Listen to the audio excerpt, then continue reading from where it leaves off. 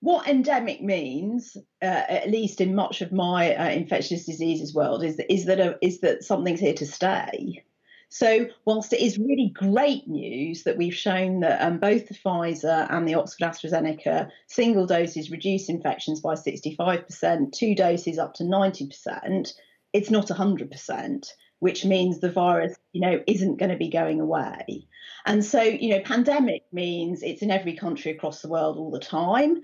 Endemic means it's really around and it's there, but it's always going to have the potential to come back. So it's great news. Vaccines give us a huge opportunity to start to control the virus without having to rely on lockdowns that work, but are so incredibly painful.